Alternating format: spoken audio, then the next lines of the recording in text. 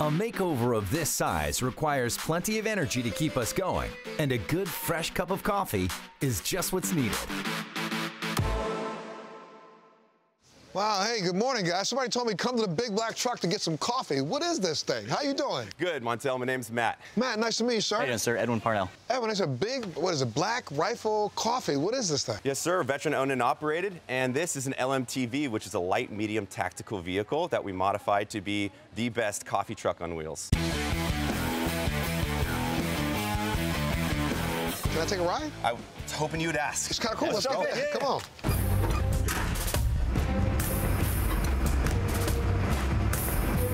CIA, former CIA, and Black Ops?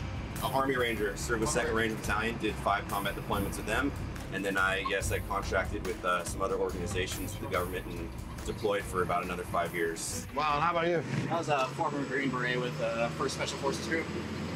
Joined up right after 9/11, straight out of high school. Co-founder Evan Hafer, CEO of the company, he was a Green Beret Special Forces, and he actually would take green coffee overseas and modify some of the stuff in the Humvees to roast for all of his guys. And that's really where the company came from, was his love for coffee and wanting to share a great cup of coffee in the morning with your team members instead of drinking the black mud that, where it's all the chow halls. So. Absolutely. Roughly 68% of the employees of your company are veterans? Right, yes. Somebody said you donated 25,000 pounds of coffee?